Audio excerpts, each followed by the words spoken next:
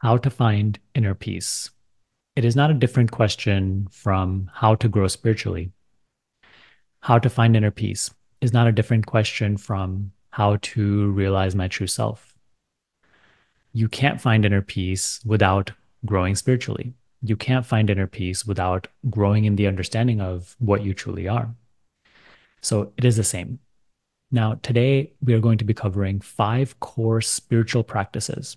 I really reflected today and I was just thinking over the past few years, where has my greatest spiritual growth come from?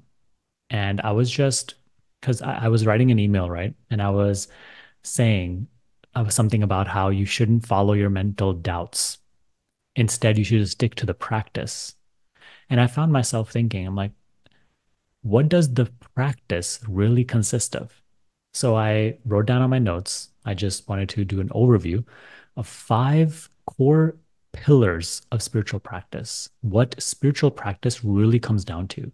And when we implement these 5 into our day to day life, right, nothing about your life actually has to change.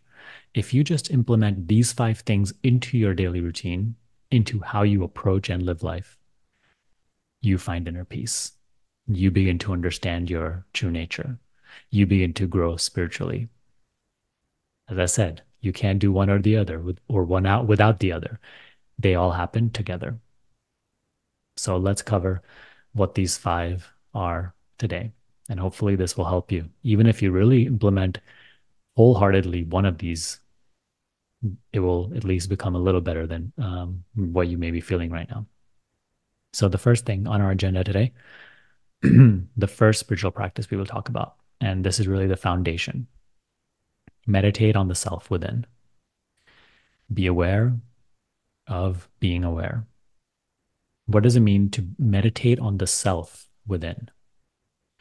It is to grab a hold of your sense of self, because it is your sense of self which never changes throughout all of life. As your life unfolds, you will notice the entire world around you will change. As your life unfolds, you will also notice that your body will continue to change. Even your mind, thought, and emotion, personality, self image, belief systems, all of these things will change.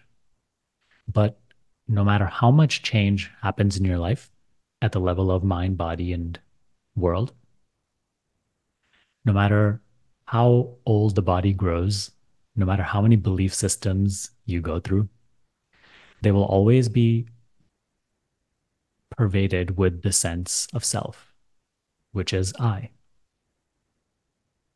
Here and now, you feel the sense I. Tomorrow, when tomorrow rolls around, when the contents of this experience turn into tomorrow, you will feel the sense I. This sense of self, this sense of I, is guiding you to your true nature. It is the hint of the true inside of illusion. If we want to grow in the understanding of our true self and find inner peace, we have to start to meditate on the self. What does that mean? Learn to bring your attention away from all the things which are just seen to change and guide it towards the sense of self. So in meditation, we take our scattered attention and we bring it to the sense of self.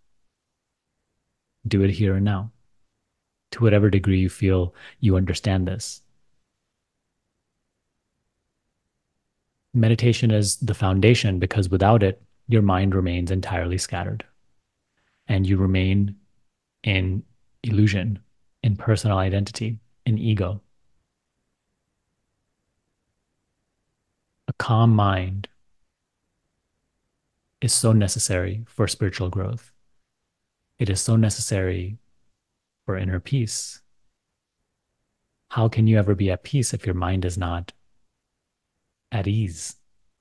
A restless mind is the very obstruction to your natural, innate inner peace. So, meditation on the self within will naturally purify your mind. It will purify your mind of all the restless impressions, of all misunderstandings, incorrect belief systems, which currently obscure peace, clarity. This is the foundation of all the other four. I've found in my experience that without a daily meditation practice, the other four become difficult, or if we're really talking about it, it's like nearly impossible to practice. So for my practice, and I would recommend you to do the same, I practice two meditation sessions, one in the morning, one in the evening.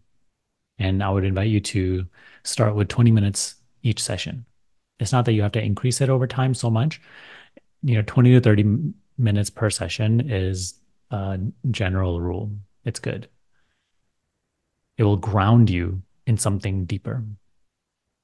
It will make your discernment much clearer. It will help you grow in ways you cannot possibly conceive. It will help you navigate life's challenges with a certain clarity, with a certain calmness. You will find an easier time coming up with solutions.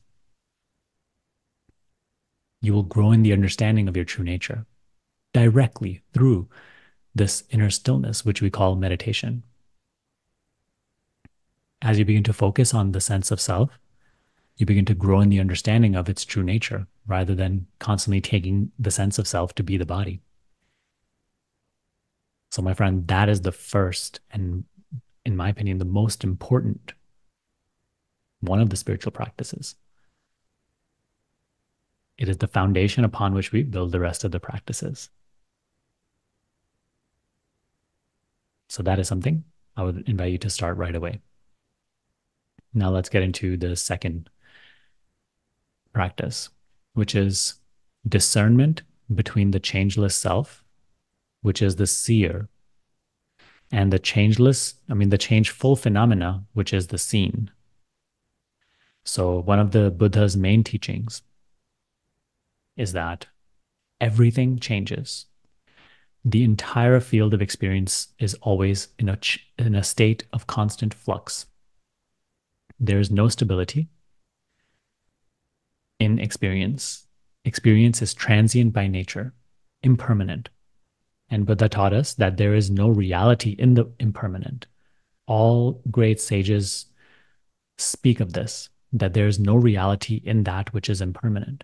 So, a key element of our spiritual practice as earnest spiritual seekers who wish to find inner peace and discover our true self throughout our day, throughout the changefulness of our lives, we have to properly discern. And I love that word, discern. It is not like a mental talking. It is just like a looking, a seeing, a discerning. Such a beautiful word. Discern between the changeless self and the changeful phenomena, changeful experience. In this discernment, anything which is seen to change is not myself. And I am simply the changeless seer of the changeful. This is so important because right now we are in a state of identification with the impermanent. We identify ourself with changeful phenomena. That is the recipe for fear, anxiety, restlessness. If we take ourselves to be changeful, we will never feel a sense of security, a sense of stable identity. You see what I mean? We identify with the changeful body, and the body is always changing. Therefore, we live in a state of fear. We identify with the changeful mind, and the mind is always changing its opinions, beliefs. Therefore, we live in a state of restlessness, always seeking to derive a sense of identity from the next thing and the next thing. Always in fear that that thing that we derive a sense of identity from may be taken away from us at any moment because life is uncertain. So the second spiritual practice that we do is we have to discern very clearly between what changes and what does not change. Let go of identifying with what changes and just remain as the changeless seer, the changeless self. The good news here is you already are the changeless self. Now you just have to discern and stop identifying with the objects of change, such as the body, such as the mind, thought, and emotion, right? And in doing so, you become more and more established in that which is not changing, which is the same thing as peace. Peace is the absence of movement. Peace is your nature as the changeless self that you are. But in order to experience that as your unshakable, unchanging reality, you have to grow in this discernment between what you are and what you are not, between the changeless self, which is the seer, and the changeful phenomena, which is the seen. Don't identify with the seen. Discard anything that exudes change as impermanent, as unreality, as not self. So you see how the first one and the second one, the practices we're talking about, they go hand in hand, right? In the first one, we are learning to meditate. We're learning to bring the scattered mind away, back inwards into itself, into the sense of self. In this, we find a greater sense of stability. We find a greater calm. From here, we are able to discern between what does not change and what changes. Therefore, ever getting more and more established in who we truly are. And as I said earlier, you can't find inner peace without knowing who you truly are. The degree of peace you feel is directly proportionate to your understanding of yourself. So if your understanding of yourself is limited to, I am a body mind with this future and past, then that will be the degree of peace you feel. Always just momentary. When things you like are in your experience, otherwise they are not. So as we grow in the understanding of who we truly are, our changeless nature, we find to that degree inner peace. So that this discernment between the changeless and the changeful must always go on. This isn't something that you do once. This isn't even something you do 10 times. It is an ongoing discernment. You may say to yourself, like, oh, I understand I'm not the changeful. But you will notice through the practicing of this that the depth to which you need to realize this is so different. We need to really mature in this understanding. Many years ago, I also thought that, okay, I know everything changes in life. I know I'm not, the body and mind. Now, when I look back at myself, when I said those things that I know and I realized those things, I had no clue. It was like just treading on the surface of reality.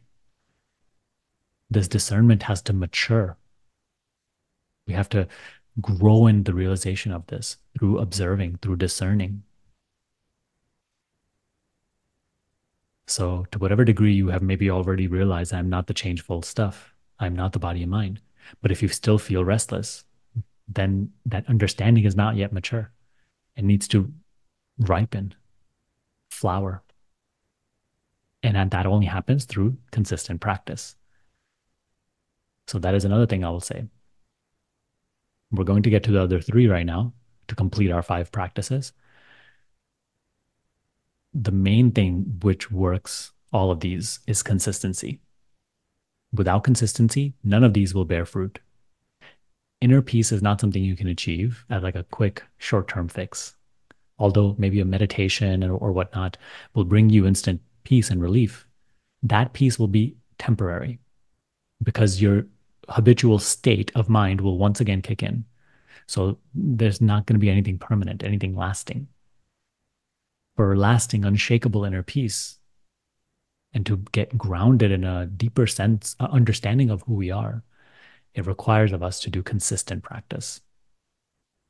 And being on the path alone is difficult. And of course, there's a lot of doubts and stuff that come up. So if you need help with that, join our free support group. I'll link it down here somewhere or in the description box below. Join that group. Over there, we have tons of resources for you.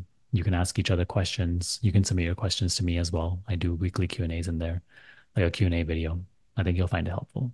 Join for completely free. So those are the first two practices, okay? But consistency applies to all of them. And the best part is, though, you only have to do your very best. You're not going to be perfect at any of these practices, but you just have to keep doing your best. As long as you keep doing your best, you will continue to grow. Even if you can keep doing your best and you keep failing, you're very intent to move forward in this direction. And the attention that you're applying to this and the effort that you're applying to this will make you grow. Life opens its doors to anybody who genuinely tries at something. The only reason maybe you haven't experienced spiritual growth before or you are restless is that you haven't really truly tried. Or perhaps you haven't had proper instruction or guidance before, or you did have proper instruction or guidance and you just didn't have the devotion to those practices to be consistent. Whatever it may be, just know that today is a new day. This is a new moment. So let's move on to number 3. Total acceptance of what is. Let what comes come and let what goes go. Never be in conflict with the contents of the present moment. Be willing to experience whatever experience may come your way. This is where we start to get into a little subtle territory, right? Because as a person, we are so full of attachments and resistances, so full of what I want and so full of what I don't want. And we are so invested in these ideas. Again, one of the main teachings of the Buddha is that he said, suffering is born due to attachment and aversion. Attachment to the things that you want, aversion to the things that you don't want. If you want to find inner peace, you have to become, in a way, non-attached, not attached or detached. This isn't a fake mental detachment. This is through your own discernment. And that's why I listed the number 2 before number 3, because only through discerning does this non-attachment flower. This non-attachment where you start to see that everything is impermanent, therefore there is no use in attaching, in resisting. You start to notice through your own discernment that when I attach or resist, when I crave or resist or fear, I only bring pain to myself. We don't know this. That's why we continue to indulge in it. We want to be free from our fear, but we don't take a deep look at our fear. If we did, we would understand its roots and then let go of those things that cause fear. What causes fear? Attachment, aversion, craving, resistance. You have to, on the spiritual path, you have to become like an empty vessel, an empty spaciousness in which all experience can flow. Anything that wants to come in can come, and anything that wants to go can go. This is very difficult for people because they have a very strong idea of what they want their life to be.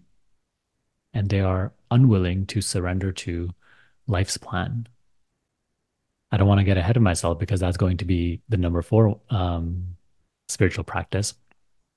But you see, you have to become open to whatever may come your way. Instead of trying to resist the possibility of something and constantly being so attached to a particular possibility that must happen in this particular amount of time, you have to release the grip over life a little bit. Let what comes come, let what goes go. And whatever is here in this present moment, never resist against. It will only lead to pain, restlessness, and more ignorance. So how do we practice acceptance of what is? Through non-judgment, through non-reaction, observing without judgment, letting things be as they are in this moment. This doesn't mean that you never try to take action or you don't do anything to better your circumstances. No, you can do those things. You can act. but it must be from a place of acceptance of what is in this moment. You have to accept things the way they are right now. And you have to accept the possibility that anything may happen in the future. You have to understand that the future is uncertain. Uncertainty equals future. Uncertainty is infinite possibility. And that infinite possibility includes what you desire to happen. It also includes what you really fear may happen. We simply have to become open that anything may happen, and that when anything does happen, it will happen and then it will pass, and I will be able to deal with it. Life will give me the strength and intelligence that is needed to deal with it. If you live in this way, you just sort of become an open, empty vessel. Make it a habit to never close yourself off, never be in conflict with what is. Even if an unpleasant situation has surfaced for you, make it a habit to never be in conflict with it. Deal with it, experience it, move forward and solve it to whatever degree, in whichever pace that life demands, but never be in conflict with it. Even your problems, stop viewing them as your problems. And then you grow. And then you become that empty, open spaciousness in which all experience is unfolding, the awareness in which all experience is coming and going. For you are the changeless self, which is always unaffected, no matter what happens, no matter what takes place.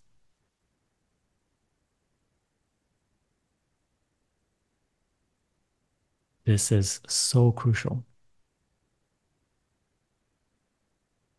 I've seen many people who meditate for years and years, but in their personal life, they're so attached and so invested in what must happen. And then they still never find peace.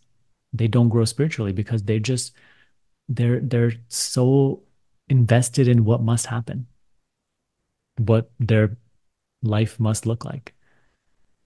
You can have an idea and a plan for what your life must look like, but you have to ultimately totally be open to your life's plan from God or life itself. You think that if by letting go like this and accepting, you're letting go of control, but actually this is real control. You step into like a true harmony, grace, fulfillment, inner peace. So observe for yourself that if you remain in attachment and aversion, there's no inner peace for you. And self realization, you can forget about. Acceptance is what opens the gates for self discovery, for wisdom, for inner peace. So this brings us to the fourth thing, and sort of like an attachment to the number three. Surrender to God. If you don't like the word God, surrender to life. Do the work you feel you are here to do without being attached to the fruits of your labor. Live in total trust of the unfoldment of your destiny. So surrender is acceptance of this moment. But the reason I made this its own practice is because, we have like, we do our own work, and we have an idea of like what we want from our work. We're constantly expecting fruits of our labor. It's like the teaching in the Bhagavad Gita. Krishna tells Arjuna, you have the right to work and you should do the work. That is your dharma, right? You have a unique theme in this life. Maybe you're a doctor. Maybe you're, I don't know, you have an online business, or maybe you work in a movie theater. It could be anything, right? Whatever your lot is in this life, whatever role life has placed you in. And of course, that role also changes as your life goes on. But whatever role you are playing right now, play that role, do your work without attachment to the fruits of your labor. So again, you can have a trajectory for where you want your life to go, and you can work towards that. But as you work towards that, completely be surrendered to God. Be surrendered to the unfoldment of your destiny. Surrender is a state of total grace. Surrender equals peace. There's a quote by Ramana Maharshi. He says something along the lines of, whatever is destined to happen will happen. Try as much as you want to stop it, it will still happen. And whatever is destined not to happen will not happen for you. Try as much as you want to make it happen, it will still not happen. So there is a divine, unique destiny to what you call this personal life. We feel we are the doers of this destiny. And from the personal perspective, that is a little true. But in the grand scheme of things, it's all just happening by itself. You don't have to accept that. You can observe that for yourself. And, that's another video topic itself. You have to start to surrender to this destiny. And you may feel like, oh my God, once again, I'm letting go of control. And you may feel scared about that. But actually, your greatest personal benefit and prosperity also lies in your true destiny, in the unfoldment of your unique dharma or purpose. So that is my invitation to you. This has to be a constant, ongoing practice in your life, because you will see the mind trying to take control, being attached to control, which also then brings it into the negation of the third practice, which was acceptance. When it constantly tries to control and has such a strong grip over life, it is always miserable. It is always in resistance, never in acceptance. So surrender and acceptance go hand in hand. Work at your life, do good work to create well-being in your life. You're like designed to create well-being in your life, because you have a love of self. You love yourself and you want well-being for yourself. But you have to understand that the self in me is the self in you. The self is the same self in all bodies. And there's a unique destiny of all bodies that is unfolding. Surrender to that destiny. Accept its unfoldment in this moment, in this moment, in this moment. There lies your personal greatest happiness and peace and prosperity also. And self-realization. When you're no longer resisting and clinging, when you are in a state of acceptance and surrender, you start to dissolve all your karma. You cease to create more and more new karma. All these mental impressions start to become emptied out, and you start to awaken to your true self, your true nature. How beautiful. So once again, let's just do a quick recap. We did the first practice was meditate on the self within. Number 2, discern between the changeless self and the changeful phenomena. 3, total acceptance of what is, never be in conflict with the present moment. And 4, surrender to God. Do the work that you are here to do without being attached to the fruits of your labor. Okay, so now let's get into the last practice. Self-observation and authenticity. Be truthful and honest, and strive to do what you feel is the right thing to do. Always. Always seek to follow and act on your higher nature instead of your lower tendencies and impulses. So self-observation, you have to do throughout the unfoldment of your life, through all the ups and downs, through all personal situations. And you see, this is what's beautiful about the spiritual path. The spiritual path is not different from your personal life.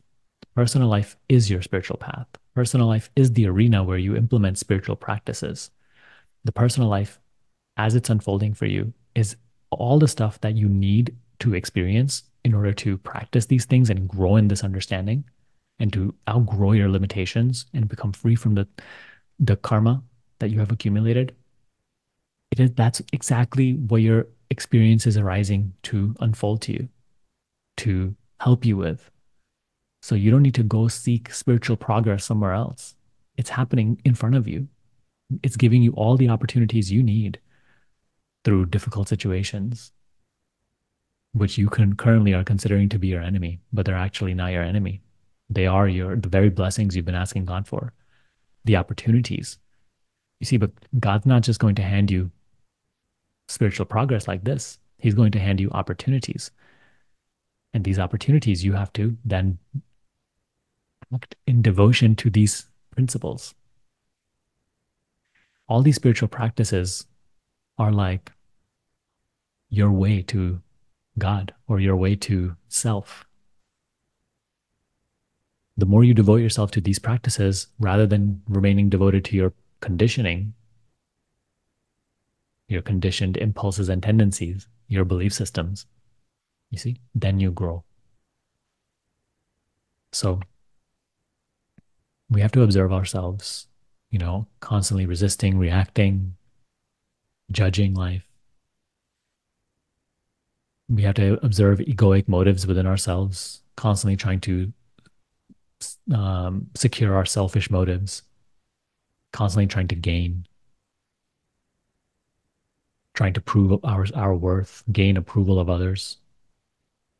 These things through self-observation, we have to let go of. The power to let go of them only comes through self-observation and an increasing awareness of them. Whatever you observe, you transcend identification with.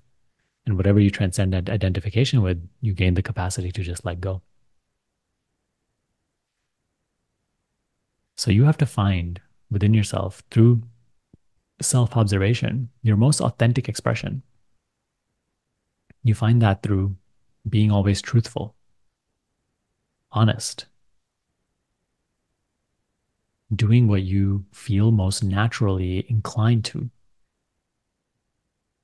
like even the work in your life. Start to follow your interest. What is it that you feel passionate about? You feel interested in? What do you feel is like your work in this world, your talent? It may not be clear to you, but it only becomes clear to you little by little as you take steps towards it. Find your authentic expression through self observation. Through self observation, find what is you and what is not you personally, you see, because even authenticity in personhood brings you a greater understanding of who you are beyond personhood. And the first four practices will help with authenticity themselves. As you grow in meditation, as you grow in acceptance, surrender, discernment between the changeless self and the changeful experience, what naturally surfaces from that is your authentic expression. You see, in surrender, what naturally surfaces is your authentic expression of what this person is supposed to be and do in this world. So self-observation is so crucial. Authenticity is so crucial.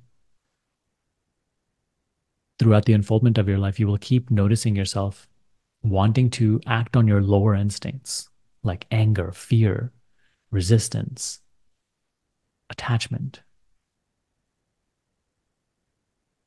resentment, greed. These are lower tendencies rooted in personal identity. Instead of acting on these through self-observation, you have to start to act on your higher nature tendencies, which are more rooted in your universal identity, your true identity. Things such as generosity,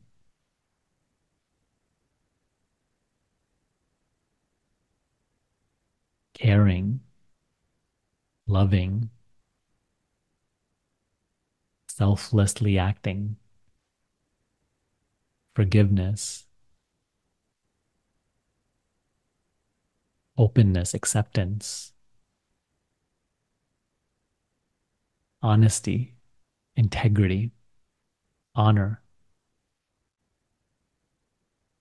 So you'll notice yourself in situations, it is much easier to act on your lower nature, especially when you're emotionally triggered. Only through self-observation, observation without judgment, by not being in conflict with anything in this moment and simply observing, you will gain the capacity to act on your higher nature. Even though the pull of the lower nature is so strong, you will gain the opportunity to act on your higher nature. And you must always act on your higher nature. Many times you will fail. And then you have to observe that whenever you act on your lower nature, it creates pain and suffering for you and others. And seeing this clearly will help you outgrow it.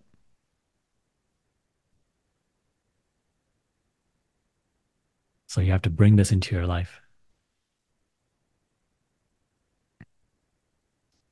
Now, one thing I will say, you will only really be able to practice all five of these in your day-to-day life, if your highest goal in this life is self-realization, wisdom, when I started on this path, I thought I wanted self-realization, but actually I was too invested in so many other things. I had many, many other desires and motives that I was still so invested and attached to. And that's okay if that's you right now. But gradually, if you start to walk this path, your desires will become more and more pure, more and more cleansed. You will find that the only real desire that remains for you is desire to know yourself as you really are, to know the truth of how things really are.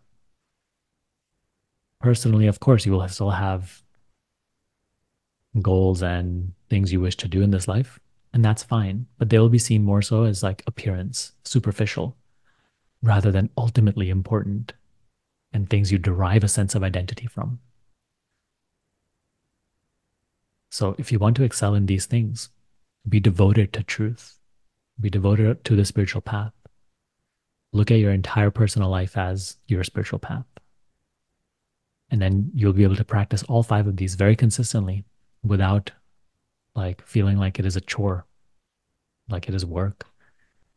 Matter of fact, this is the greatest work you can do in your life. It's the most enjoyable. It just depends on the way you look at it. Find great benefit, passion in doing all of these practices.